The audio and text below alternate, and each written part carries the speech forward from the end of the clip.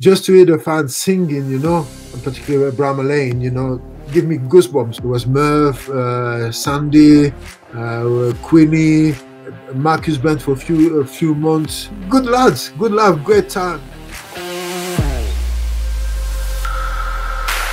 I went for the head, for the ball, and then I got this flash. He went with the elbow. He turned his face and with the elbow. He got nothing, not even the red card or nothing, no, or fine or suspension from the FA or whatever. So he said he puts his hand like this. And I said, nah. So do you maintain then, George? You're saying right now that the challenge you made was a fair challenge? This is the Chef United Way podcast. Welcome to the Chef United Way YouTube channel. My name is Hal Stewart, and you'll shortly be greeted by the face of Ingood Nick. Today, we are joined by a Blades defender / midfielder who had the simplest song in United's history, became a popular player from the word go, and remains synonymous with Neil Warnock's battling Blades team of the early 2000s. A Cape Verde international footballer who made over 60 appearances for the Red and White Wizards, bagging 6 goals. It's the one, the only, George Santos. Good evening, Santos. Santos. Ooh, that's a good remember, you know. Good songs, you know. That was very touching, you know. So, yeah, good evening, guys. Good evening, mate. How are you doing today? I'm good. Thank you very much. What about yourself, guys? Yeah, very good. Thank you. Really looking forward to this one. Been looking forward to it all day.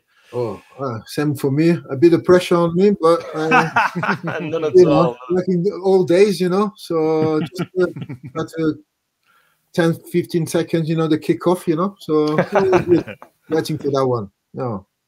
Absolutely. I'm sure it'll be a great one. So let's start from the beginning, shall we? Before your Sheffield United time, Marseille. What was it like growing up in Marseille? And I'm assuming, did you support Marseille as well? You know, you're asking in the young kids, you know, in the people who was born in Marseille. Obviously, we support Marseille, you know. As you know, the old stories, you know, with Champions League. But before that, some trophies with the, at the time we call what? Now they call the League One. We won a few leagues, French Cup. So I think we're about 10, I think. But some big names play for Marseille, you know, particularly in 1970s, you know. That's that year I was born. But brilliant. Marseille is, as you know, well known in the world. The fans, the stadium is buzzing all the time, you know, and the passion is always there, you know. That's remember, you know, the English games, you know, English fans, you know. But Marseille, it's boiling all the time, you know. So massive fans.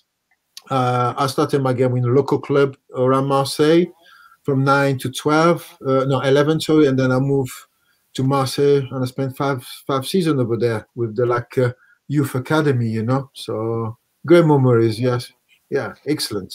So how did you move to England come about with Tranmere Rovers? At the time, I had an agent. At the time, I just finished my contract with Toulon, and Toulon we went down. Then Toulon had a problem with the money, and at the time, I already done 10 years in the French league in championship level. As I said before, I played for Beauvais for 8 seasons. Between that, I had 1 loan in Valenciennes, and then 2 years in Toulon, 96 to 98. And at the time, he came to watch me. I think it was a game we played Toulon against Lille. We had a great game. We won the game at 10 against 11. And then in the end of the game, we're catching up with the agent, etc., etc. And he said, George, would you be interested? If nothing comes up in France, would you be interested to play abroad? I said, yeah, I'll be looking forward. And to be honest, I had my time in France, I get a little bit frustrated, you know. I knew the level. I wanted something new. I wasn't, to be honest, I wasn't bothered to play Portugal, England, Germany, you know. And then he come up with England. I said, I'll be happy, you know, if something comes up. So he did his work, and then I turned up beginning July for trying me. And then I spent 2 weeks over there. Hard, tough preseason. It was the hardest preseason ever I've done for 2 years on a row. Gosh, dear me. Proper running, you know. I thought, in the morning we play football, and in the afternoon just running with less parry. Jesus Christ, I couldn't believe it. And at the time, my English was none. I was lucky we were 2 French guys, and with our little dictionary, we tried to speak, but we try our best. But I was the lucky one who tried me, bet on me, you know. They were happy to give me a contract, 2 years contract. And then I started my career in England with Tranmere. Got to be honest, George, not the easiest place in England to learn English. Liverpool accents are Liverpool, Irish and Scottish. Yeah, definitely. Absolutely. That's amazing. And then John Achterberg came from trial, the goalkeeper, Dutch, didn't speak one word in French. And me and John Achterberg were the best friends, you know, for 23 years. You know, we lived together. I lived to his apartment for 3 weeks instead to stay in a hotel until I find a place. And then still now we're still talking, you know, not every day, but we're still in touch. We're asking us things and stuff, you know.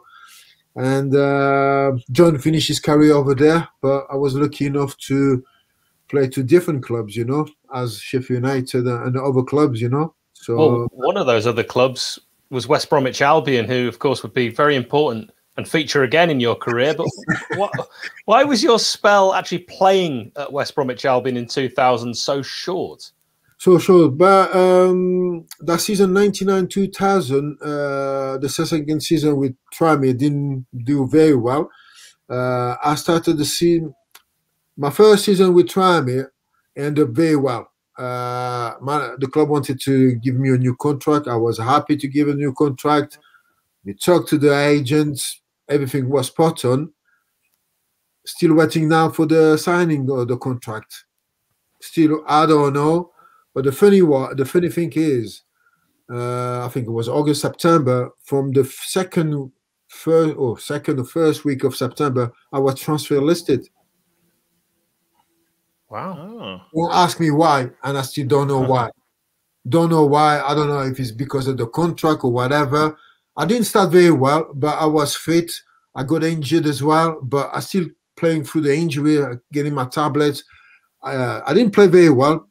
Fair to play to me, but when I'm good, I'm good. When I'm bad, I'm bad. That's the game. I know what I can do. But transfer listed without saying a word, even nobody told me that. So I keep carry on. And then in March 2000, I ended up to play for West Brom. The club sold me for 25,000, I think, pounds at the time. It was the manager. I know he played for Sheffield Wednesday, 𝐍𝐸𝐸𝐍. But for me, Gary was great for me. We don't want to hear this. I know, but I have to be honest, Gary. No, lie. Yeah, I don't lie, guys. You know, Gary was great for me. He took me for Tranmere. We stayed up in the last game of the season against Charlton. He offered me a new contract. But at the time, I know Sheffield United was interested. I was happy to stay in West Brom because I feel very good, very welcomed from the fans, the club. But then something happened between my agent and the sport director at the time. I think it was Ben White, said something bull. Sorry, the language. I was too old to get a contract of 2 years. So I was only 29. But Sheffield United turned up, and then I had a good friend as well, Laurent de Jaffo, who was there. Make even better to come, you know. And then Sheffield United, obviously, I checked the history, massive club, good players in the past, and the new was there already. And then Patrick Suffo was there as well, you know. So even more French talking, you know. Yeah. So I then came to Sheffield United, but. I know 𝐍𝐸𝐸𝐍. I know, but for me it was great. For 8 games, for the 3 months I spent, I've got nothing bad to say. You know, it was treat me very well. Every time we see each other, we talk. I haven't seen for a long, long time. Probably that was probably the last time I spoke with the gaffer. So Sheffield United came along, and Yeah. How did it start? It started quite well, but the gaffer knew me, and this time I think he was at Bury. And the time, I think at Bury I was trying at the time. I think I played centre forward at the time because Trami had a few injuries, and the gaffer asked me to play centre forward. I said, geez. Last time I played centre forward, I think I was a kid. I think I was 11, 12 years old, But I'll tell you what, George, I played centre-back when I played football. I would have hated to have marked you. Jesus. I'd have got knocked about all over the place. Oh, but, the English game suits me very well because I love to play, but I don't mind to put my head where someone can put his feet, But I love the battle, fair battle. But one is Nazi battle, like it happened a few years after. Mm-hmm. For me, example, things like that, I didn't like it, So I don't mind a tackle, but it has to be a fair tackle, I think everyone watching would agree with that. Yeah, but it's the football is a contact game, It's like a rugby. He said, if I play now, it'd be impossible for me to play. Because if you do a right tackle, you take the ball, obviously tackle, and a player just roll all over, and you get a yellow card for a proper tackle. For me, it's not a game. That's one of the reasons, although I was lucky to come to England, because you got the fans behind you pushing you, and that's the game, Love to play my game, but sometimes you have to be give some good challenges, So, well, George, this is why you just hit the nail on the head.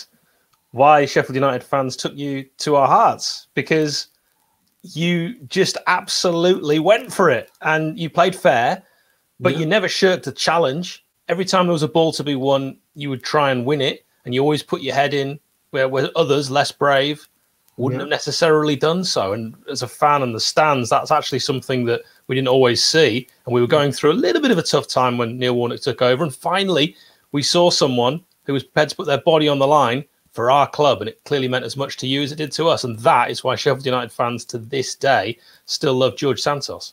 Oh, I appreciate that. Thank you very much. But I've always been like that since I've been a kid. I hate losing. Even now, if I play a tennis table or whatever, I hate losing. So when I go to the pitch, I need to try to give 100% or more. Yeah, sometimes our players, we had the bad days. It happens. I had some bad games, I get some criticism. So that's normal, We cannot be fit for 46 games or probably more with the cup games and stuff like that. And when you play 3 games per week, I remember in 98 when I came over, 3 weeks with Trami, I think we played 9 or 10 games because at the time, League Cups game was away and home. So, geez, I was struggling. I was really struggling. But then I would prefer to play 3 days than the training. But I love training, but to play every 3 days, I would prefer. When I had players said, oh, I'm tired, and particularly in the French league or some different countries, so, oh, I'm tired. Gosh, that's mental, So for me, playing when you turn up the stadium is no full at the warm-up, and then when the 5-3, you get in, you hear the fans. Gosh, can't beat that, So, even now when I was scouting, oh, I would love to play again, but then I said, oof, I think my legs be dead. I would do it again. But just to hear the fans singing, and particularly Bramall Lane, it's unbelievable, So it give me goosebumps, So, or as you would have said at that time, goosebumps. But no. That was me. That was me at Sheffield United, and all the clubs I've been. I try to give my best for the clubs, So that came across definitely. Yeah. Definitely. All the clubs I've been playing, I try to do my best. Obviously, when I play against Sheffield United, I get some good receptions as well. That's a good sign, isn't it? Because that doesn't always happen. Yeah, that's true. And every time I play against them, respect, you know, and I love that, you know, and I loved it. And then it's for me, you know, for my parents as well, you know, when they used to come to watch me, you know, and hear my name and stuff like that, or even see some kids or even parents, grandparents having my name and, you know, and the shirts and the name. So for me, my parents, proud of them, you know. My parents was very, very proud, you know. So I was doing great things, you know. I'm French, but I've got more. My heart is probably more in England because I've got more respect for me English people because with the way I've been doing my work, you know, as an English footballer, I would say, you know. Would you tell us about, well, what friends you might have had in the Sheffield United dressing room? You mentioned Lauren de Jaffo already. We've spoken about off Patrick Sufo, 𝐍𝐸𝐫𝐝�· Were they some of your friends?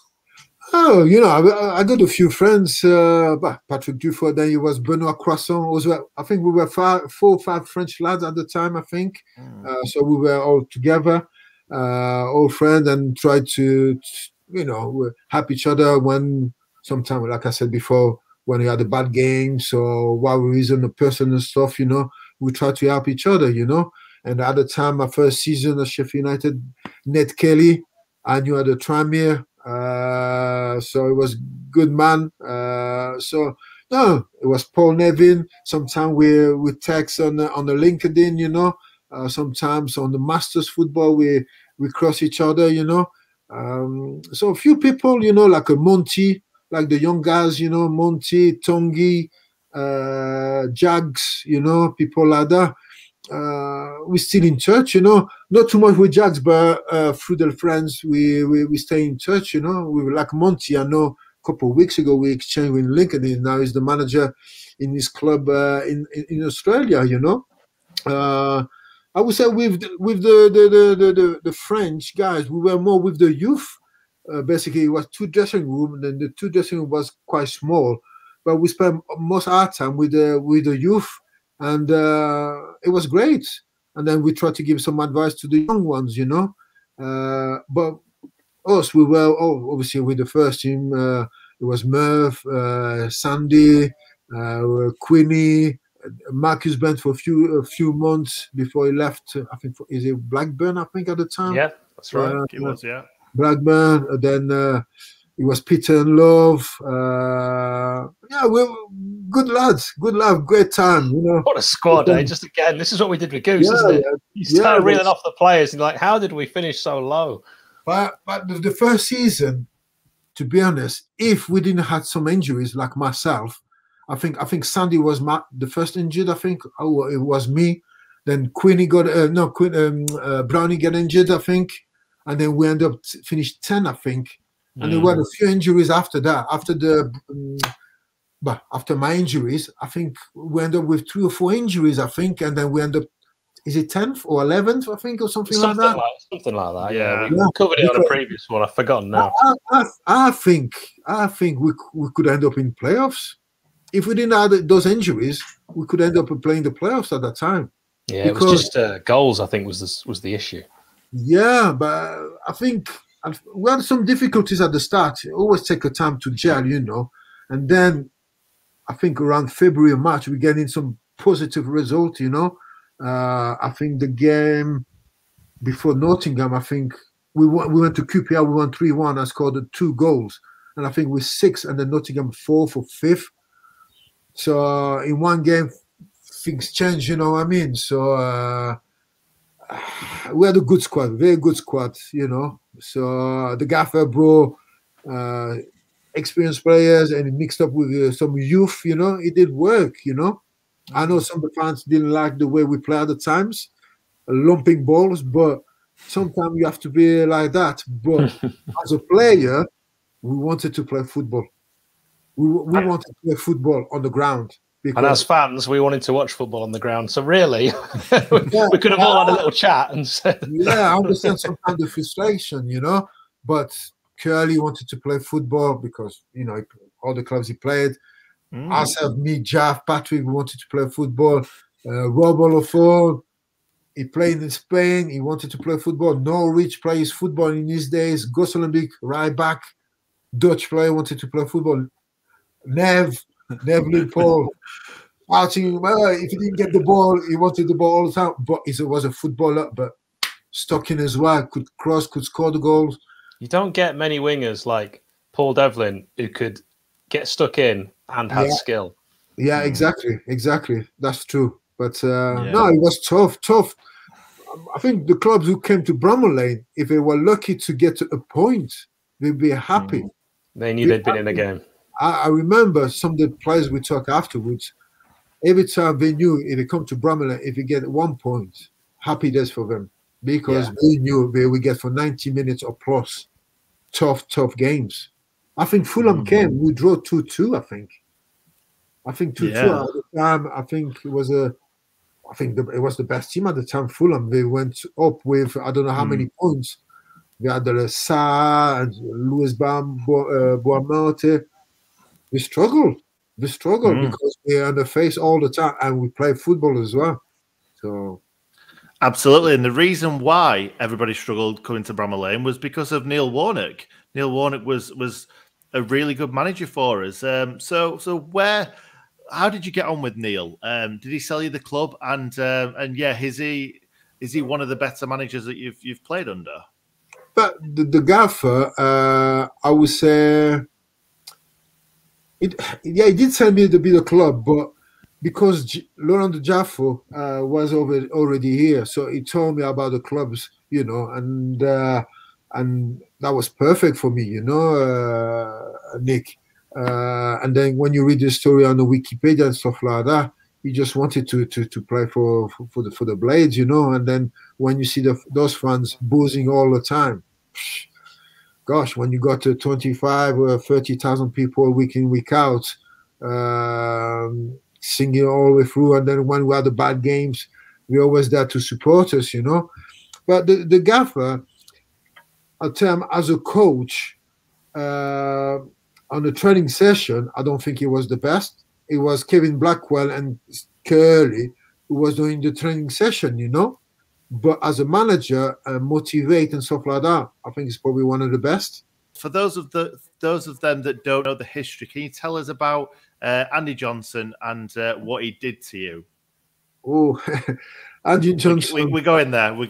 Yeah, well, guys, that's now is 2000. I think it's 21 years. No, 20 years now. That what happened. But it was my first season. I think it was the playoff. Well, we were in a position of playoff. We played that game. And you see, after a few minutes, we conceded the goal, I think, something like that. I think the game was a full house. I think that was the second time I saw Bramall Lane full house, I think, like that. It was buzzing.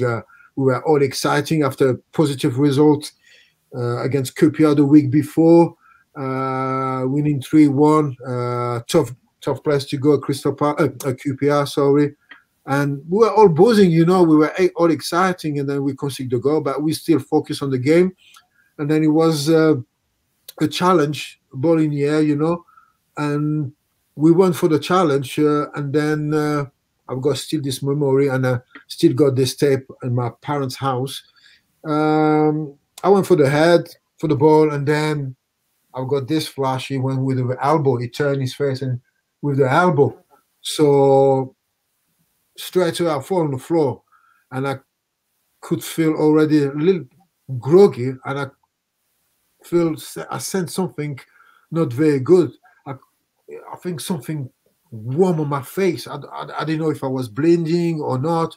Obviously, I couldn't see if I was really, really injured, So then I don't know if I stayed a long time on the floor, but I think it's I don't know which players come up to me and said, and they give a shout to, at the time it was Dennis Petit, the physio, said to come up because looks like I was badly injured, stuff like that.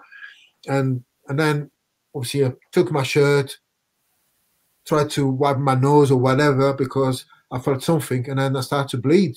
bleeding quite badly, but obviously I couldn't see my face. And then he said, George, are you okay? Are you bleeding? You know, but he didn't mention anything about my lovely face. I look like an elephant man, you know. but at the time, so I don't know if I feel okay to play, but let's see come out. But when he tried to, well, put me back on my feet, I feel a little bit, oh, that's no good sign, you know. But sometimes it takes a bit of a while to get, you know, you clean, and then maybe a couple of minutes and you're back on the pitch.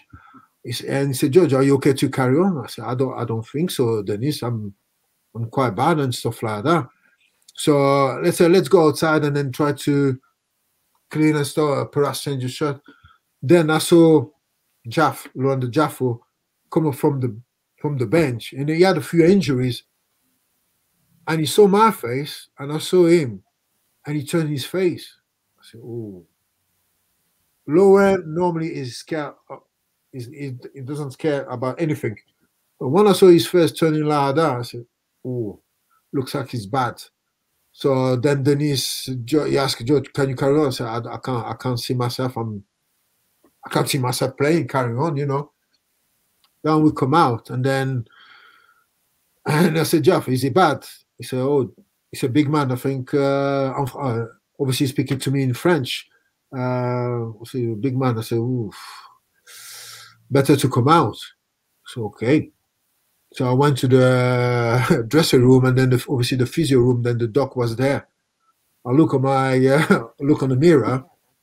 There was a proper elephant man. You know, looks like I've been fighting with Mike Tyson. You know, even the first round, maybe 10 seconds, bam, bam, bam, bam, bam, bam. I was, but my face was proper. So Dennis Pettit was fine with you going back on?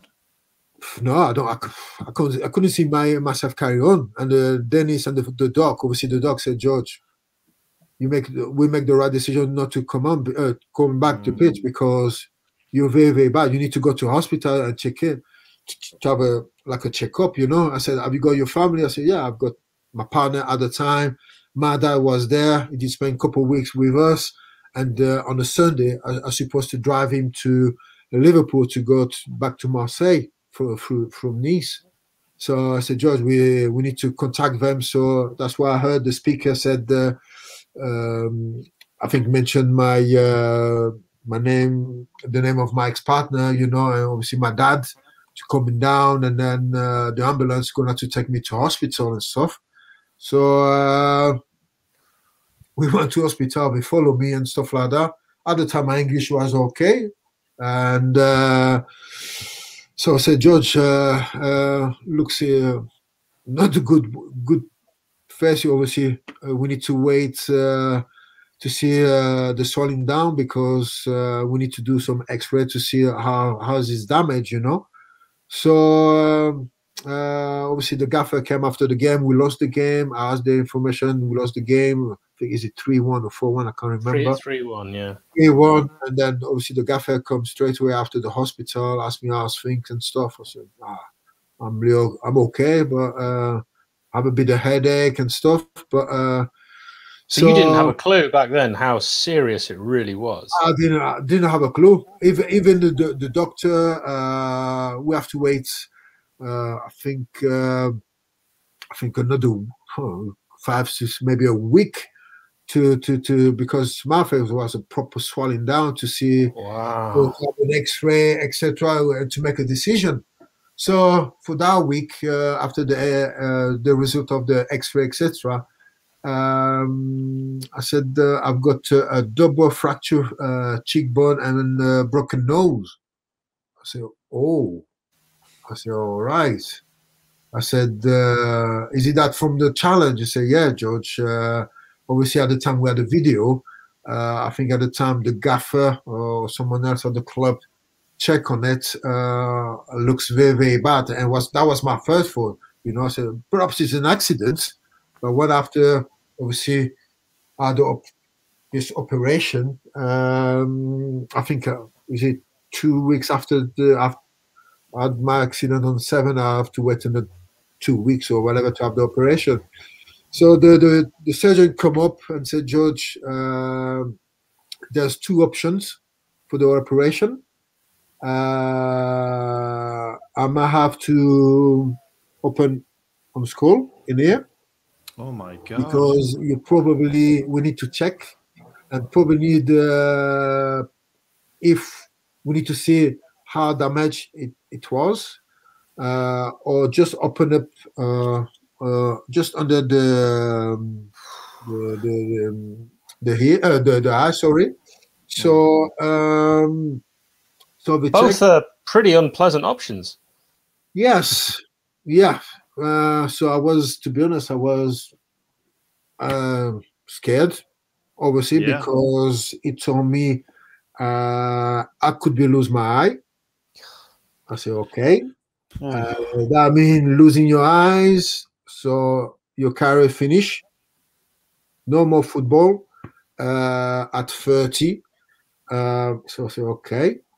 Obviously, the health is the most important thing. But when you say that, so we need to open up, George, and then from then we will see how the damage. So when at the operation, normally the operation is supposed to be 2 hours. I think I spent 6 hours on the table. So I've got a titanium plate. I still got it. So basically said my face was the pieces, bones all over the place, and to put it back, so I have to put a titanium plate. And I said, "Where did you open up?" He said, "I was thinking about that, but we try over there." So I've got a little scar, but you can't see it. That's so good. That's very good. But he said, "George, operation went well, but so I had the operation in March." So he said, "For 4 months, George, no football, nothing at all, no training, no running, nothing, no plane. If you want to go back home, you have to drive because it's something new in your body, in your face. You need to settle." I said, and then we will make a decision in the end of July, in the end of June or beginning of July, to make a decision if it's good or not to carry on the football. He really just got away with it. Oh, easy. He got nothing, not even a yellow card or nothing, no, or fine or suspension from the FA or whatever, So. And was he apologetic? Did he come and see you in hospital? Nope. So I was going to that direction. So for that time, I was in the hospital. Obviously, I get to phone. Obviously, the guys, some of the guys at West Brom I play with, Paul Clement, things like that.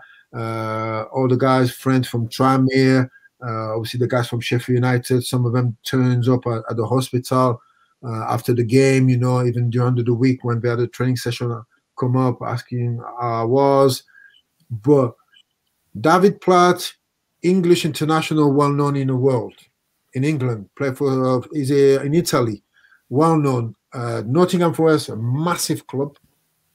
Not even a bottle chocolate, or a letter, or a phone call at the hospital, or getting my mobile from the player. Nothing at all. So for me, I'm very surprised because English people, English club are very fair play. If it's an accident, whatever, phone call, whatever. Even Christian Karambeu, I didn't know at all, was playing for Middlesbrough, sent me a lovely card to Sheffield United with at the time his missus, Adriana. So she was very attractive. Yes, yes. You have to say the truth, isn't it? Yeah. Just saying. So yeah, didn't get anything from the Andy Johnson or whatever. Nothing at all. That is awful. That is really, really poor. Shocking. And obviously I was angry. I said, that came across, didn't it? Because when you read the paper, oh, it was an accident. If it was an accident, give me a call. If it was me, I would give a call. I apologize. I will come to when it be possible to see you. But nothing at all. Nothing. Would you, if he reached out now, would you accept an apology? No, not at all. Too late. It's too late. Too late. Yeah, too late. Too late. And then, but that period of 4 months, normally when you're not training or whatsoever, you tend to take some kilos, put some kilos. I lost weight. Because wow. I was scared to lose my eye. That was the most important thing, and then not playing football. Because so through worry, you lost weight through worry. That's horrible. Yeah, exactly.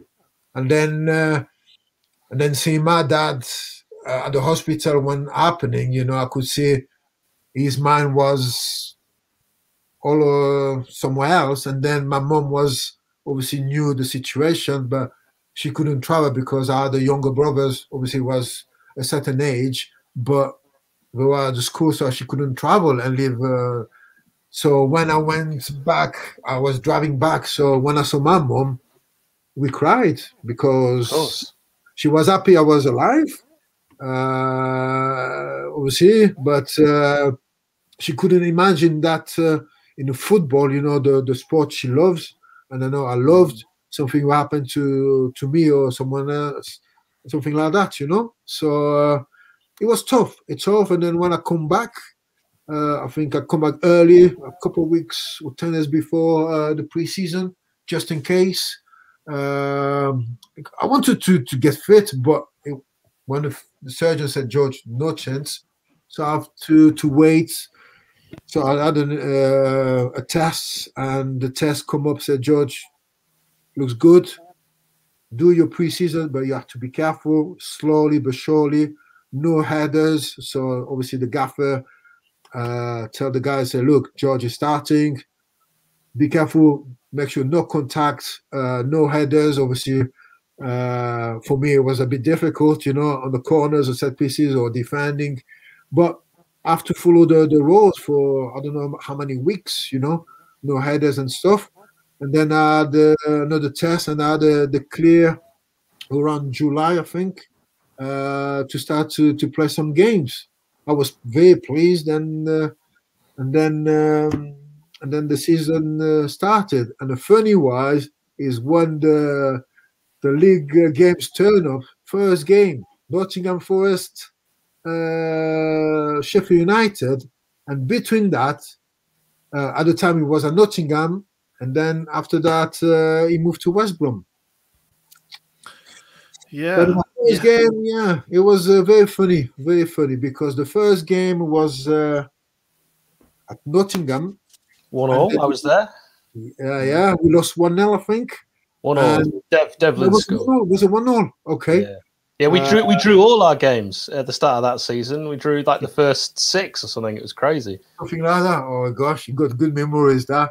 But my first game, unfortunately, I got injured. 1 week before the first game was here, I got injured on my groin, so I couldn't play.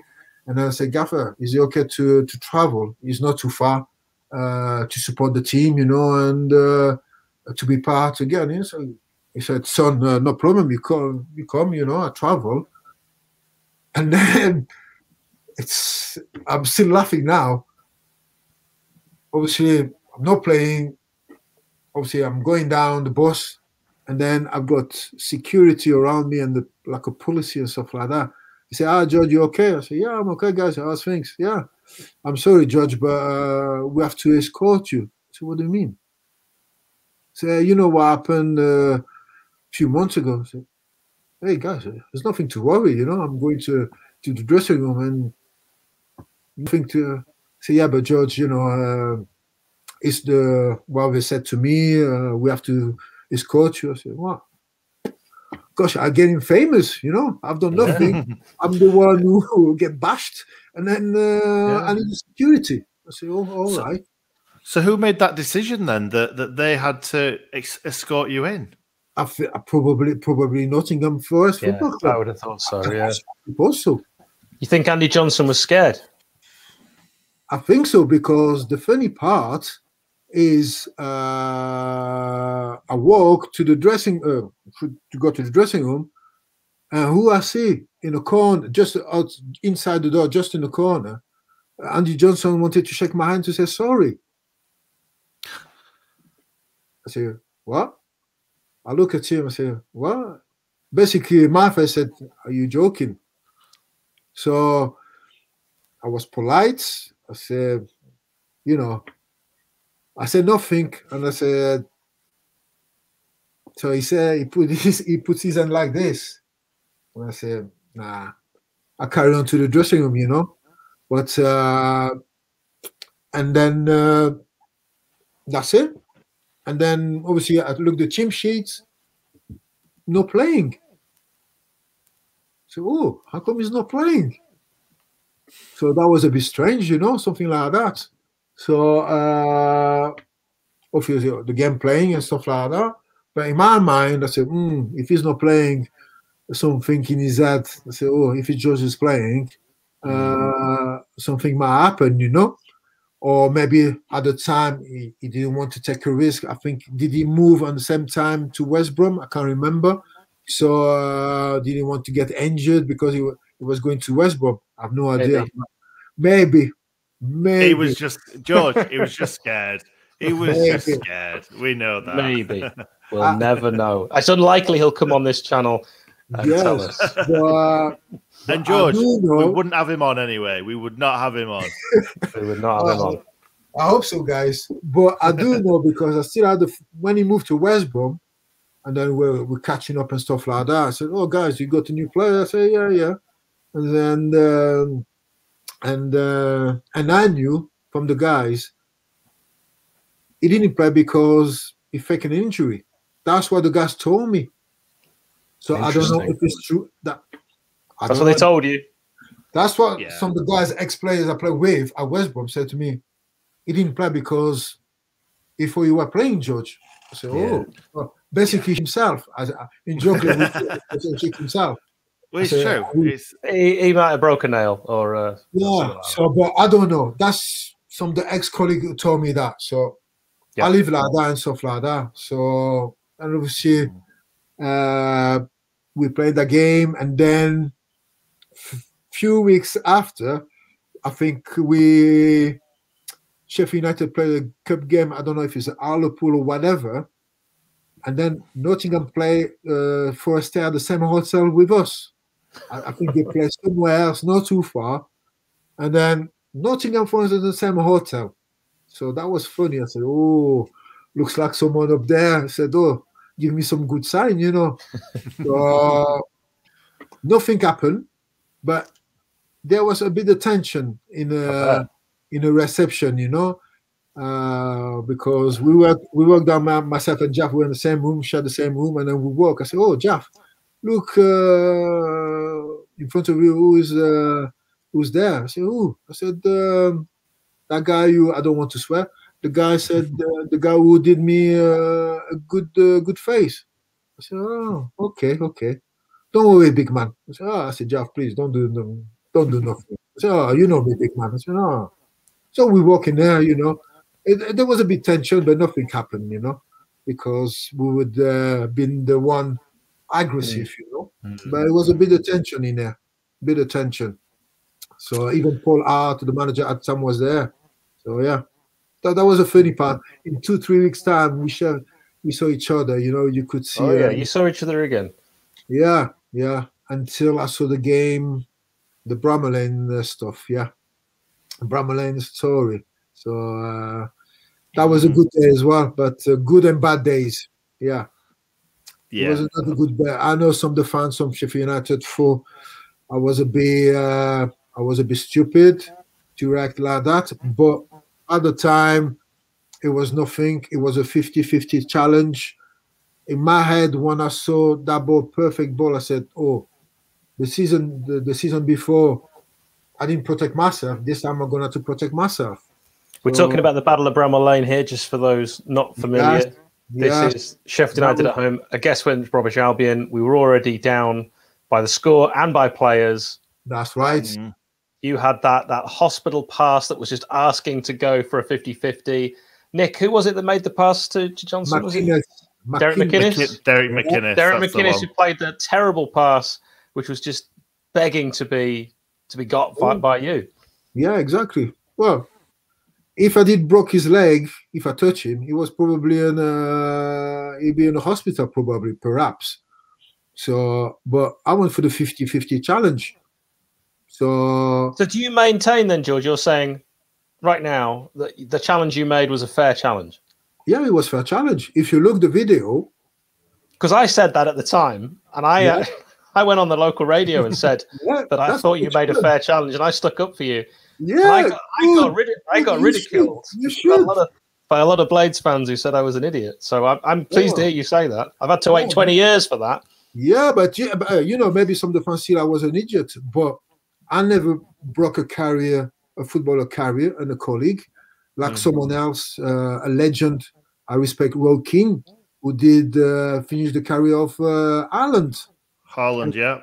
Or Gareth Ainsworth, you know, with Dame Whitehouse. You know. Yeah. But what about how did you feel about your friends, Patrick Sufo, you know, and Jaffo and players like that who wanted to come to your aid almost instantly, and we know what Sufo did. Were you actually, in a way, were you kind of proud, or in another way were you like, no, this is my fight, you don't need to get involved? Yeah, but you know, at the time, it was I would say tough challenge. First challenge, get sent off. I did say to referee, I even didn't complain. I said, ref, that's my first challenge, straight red card. But if you look the video again, I didn't touch him. He tried to get up straight away. He wanted to come to me. So if he come to me, perfect. I was waiting for that, you know. So because if I did really touch him, he'd probably still on the floor. And if you have a look the videos, I looked the videos afterwards, and I know some of the players like Daz Moore, big lad. He didn't come to me and say, big man, why you did that, George? Or even Paul Clement, guys like that who knew me. They knew what the season before, what happened, and they knew what the guy did to me. And they know me, I'm a nice guy, you know, but when it's the pitch, I give everything. But when you've been nasty like that, when you try to finish a career of a colleague, for me, you try to finish my career, to be honest, the way he treat. But the thing is something I'm quite disappointed is the video. They always showing my challenge, but it'd be nice to see a Sheffield BBC or Nottingham BBC to see the video of his elbow to me. And I would like to see. You never see that. You're right. It's never shown. I've got the tape. I've got the tape at my parents' house. I would love to put that on a CD, a DVD, and to show to the people how he did injure me. You know. Hey, get it to Nick. He can get that on YouTube. Oh, that'd be great, because that's something always. Oh, George, I can't believe you did that. I said, yeah, but when I saw the pictures of what he did for me, everybody was in shock. I said, gosh, George, we didn't see that one coming. So yeah. So no, I remember the pictures. One day I will send you the pictures. You'll be surprised. You'll be surprised how my face was. Yeah, we'd really want to see that. And do you know what? I don't think I've ever seen that elbow back. Ever. I've not. Nobody. I was at the game, but I've never seen it since, and I didn't even really notice it at the time, as I think probably a lot of Blades didn't, because you're not looking for that sort of thing. No. Yeah, exactly. But so for me, that's a good question to ask. I said, "Where's the videos?" But if he start to say, "Oh, we lose it," I've got the proof. I've got the tape at home. So I know it's about 20 years ago, but still is the past. But we move on. But sometimes that's still frustrating, you know. Said, "Oh, George," because I know some Sheffield United said, I read some comment, so I said, "Oh, George, you shouldn't do that. It was stupid tackle. He's an idiot," you know, something like that. So I respect, you know, everybody his opinion, you know. But at the time, I went for the challenge. I protect myself 50-50. It was a hard challenge. In those days, you could go for it, you know. But I never finished his career like he did for me. He nearly did mine. You know. To be honest, George, I know you only played at Sheffield United for 2 seasons, but even the people that don't agree with that tackle that you did, I think 90% of people still see you as a fan's favourite, even with or without the tackle. So the thing is, what you've got to remember is that we're all behind you, whatever. And that must have been such a tough point in your life. You've mentioned about your family as well. It's not just you that's affected by this. It's lots of different people. Oh yeah, it was tough, you know. It was tough because when I was injured, and then when I got the red card, I had bad publicity, I would say, because at the time I went straight to the tunnel. I didn't complain about the red card. I went straight to the tunnel, and then suddenly I saw Patrick. I said, Pat, what have you done? I said, oh, I headbutt someone else. Oh, Jesus Christ. Anyway, I said, so Stacey out. And me and Patrick only play 1 minute. And then Rob Oliphant get injured. No, he did. He got injured. You know, he was injured, but you know, Bob, yeah, he was injured. I'm because I don't want to think that that anyone was feigning injury. Because of course that would reflect badly on the club, I think. Of course. No, I'm kidding, guys. Good. No, with Rob, we every time we talk about it, we the giggle and stuff like that. You know, it was bad, very bad pressure on me in that case because I was the scapegoat. I have some friends from Miami saw the news and they called me. I said, George, you're on the newspaper and Miami Post or whatever. I said, what do you mean? Wow. So, the Brommer Lane, you know, you done this and this. Yeah, wow. I done a tackle. I got a red card. How many players had a red card from a tough challenge? Oh, it was huge news. It was the only thing on 5 Live. You know, none of the Premier League football was getting talked about. It was the Battle of Bramall Lane, and it lasted for days. Yeah. And then I was just It wasn't just a tackle, though, was it? I think it was because the game eventually got abandoned for so red rare. Cards. It doesn't happen every day, does it? Yeah, exactly. Yeah. And I remember coming out of Bramall Lane, it was so tense with fans as well. It was a really hot atmosphere. Yeah. Oh, I bet. I imagine. But I was involved. Obviously, after the game, when you sent off, is not great. You let down your team, your teammates. Because Gary Megson as well, of course, he was very vocal, wasn't he? Afterwards, suggesting that Neil Warnock had orchestrated all of this and should be sacked. You know, it was awful. But you know, I suppose, you know, rivalry with obviously Sheffield Wednesday. I don't know. I know they hate each other and stuff like that. And I know the gaffer wasn't popular with some other managers as well. You know, so from the past or at the time as well. That's what it was. That's what it really was. I think it was a bit of everything, you know. But no. I was the scapegoat on that one, and then the I would say the bad thing is the next day when the gaffer called me in the morning, saying, George, I don't know, he called me up around 10 o'clock or 9 o'clock in the morning. He said, George, can you pop in my house? We need to discuss. I said, oh, all right, okay, no problem. I'll go down. We live only 1 minute to 2 minutes. And he basically said, George, what happened yesterday on Saturday? The club decided you're not going to play anymore for Sheffield United. I said, what?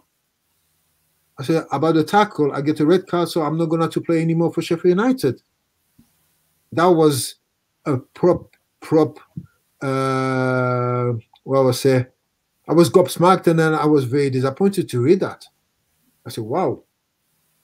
Very, very, very surprised and shocked. Sheffield United decide to do that, you know, from a challenge. It's a football challenge. So, yeah. Did you know at that time about Patrick Sufo as well, that he was getting the same treatment? Yeah, I didn't know at that time. But after that conversation, I spoke with Jaff.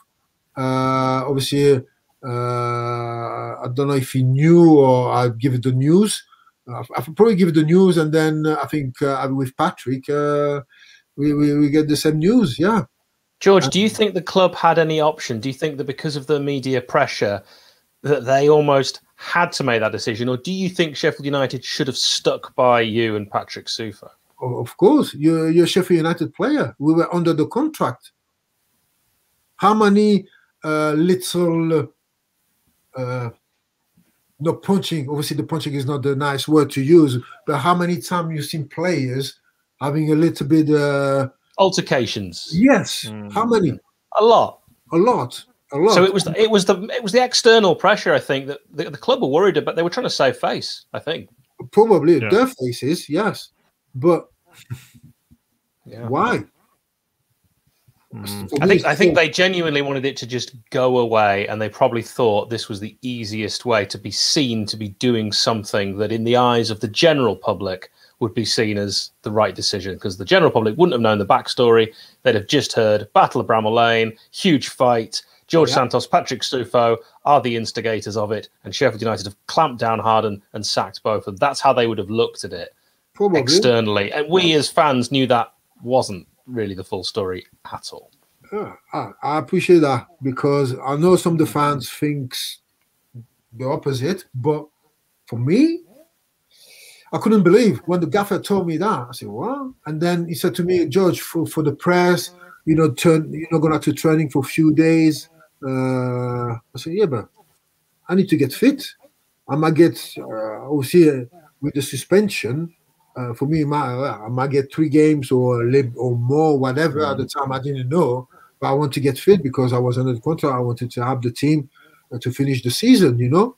But when he said that, I didn't know what to say. And he knew the story between me and Johnson. Obviously, he told me, George, don't do stupid things. But things like that, you cannot control. When you're in the game, you're in the game. You know, it happened why it happened. Yeah, I made a tackle, but to be the scapegoat of the Battle of Bramall Lane, that was something difficult to swallow. And still now, you know, because me and Patrick as a friend, was there to help his friend, you know? Yeah, of course. As he said when we spoke to him about it, he just wanted to help you. Exactly. Do you have any regrets, George? About the tackle? The whole day and how it all went. Oh, no. Why should I regret? I regret to let my teammates and the club, you know, in that particular day, yes. But regret? Why should I regret? You know, I went for 50-50 challenge. Andy Johnson could say anything he wants, but the season before, he's got nothing, and I got 3 games banned. And I get fined from the FA, and then I get fined from the club as well. Double fine.